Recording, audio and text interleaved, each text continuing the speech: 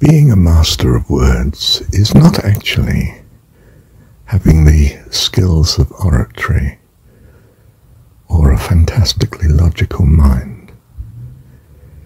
It's not being a philosopher or an academic or a public speaker, politician, say, or an expert in advertising and display. It's an incredibly simple principle. You love the person that you're talking to. You see, when I talk to my audience, which is you in part now, and I don't know how many others through time, that this recording, for instance, will be heard, it's effective not because of any of these skills, and I say it without humility, many of which I have. It's because I love them and you. I am purposed, if you like, heaven sent on blessing you, and nothing in the universe can stop me. I mean, quite simply, I feel God on my side, by my side, in me, in the words I speak and even in the mistakes I make, in what I say. It is this that meets my audience, that I care for them, because that's what truly matters, that someone cares. If they know in their heart the person cares for them, they hear with an open heart that you do care for them. Everything you do confirms it. This is not some fiendish manipulation so that you can hurt people or have your way. It's a genuine case of wanting their prosperity, wanting their happiness, wanting their fulfillment. In spiritual terms, I would say wanting them in heaven with me. How can I enjoy heaven knowing they're not also enjoying it? You. How can I enjoy heaven knowing that you're not? Do you see, it's the Bodhisattva. It's what's behind the Bodhisattva vow in Buddhism, isn't it? I cannot enter heaven until I know everyone else has gone in before me.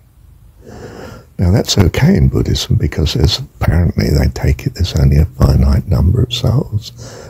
But I think God is making more souls continuously, forever. Which means I could never enter heaven. But I don't need to. I have heaven within me. Do you see? I'm an eternal friend of God. I mean, that's putting it in those graphic story terms, you might say. But you know what I mean, don't you? For if I love God, I love and value all that he loves and values. And to imagine that he doesn't love and value everything he's made is absurd. Even I can master that much logic. He doesn't do things wrong. It's not beyond his power to put things right. He will perfect all things. It is not just me that stays in separateness to God forever. It's himself stays in separateness in order to ever bring up more wonderful children of God. And if I'm a friend of him, I value everything he loves. But I did anyway. If I found he didn't exist tomorrow,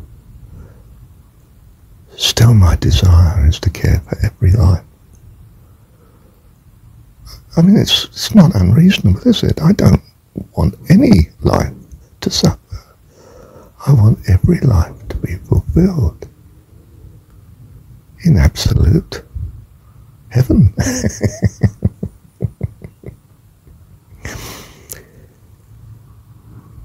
And the scripture is that he does a greater thing in you than through you.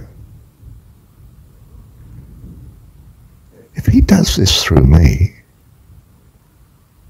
and I believe he does, and I see that he does, how much more am I blessed, even though I stay here? Now, he doesn't need me to stay here, and he doesn't need me to bless you, of course. He could do it directly. He's only using me because I use that word in the nicest sense. He's only having me do it because it's a blessing to me to be the one doing it. He could do it himself, much more efficiently, of course. So I'm sorry I'm a slight handicap to you. Do you see what I mean? Loving your audience is an absolute joy. When I teach, I love the students. When I speak, I love those that I presume are possibly going to hear me. Those who have ears to hear, let them hear. I am come that you might have life, and have it more abundantly. Well, the most abundant form of life is life eternal. And life eternal, according to the Jesus John 17 statement, is to know God, the only true God. Your God.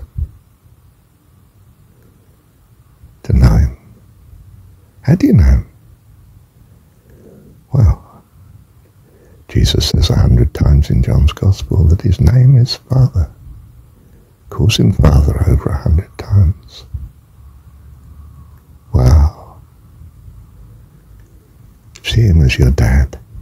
Lovely dad. Perfect dad. Loves you. And is incredibly able. How God can do anything. It's the way dads are. Bless you.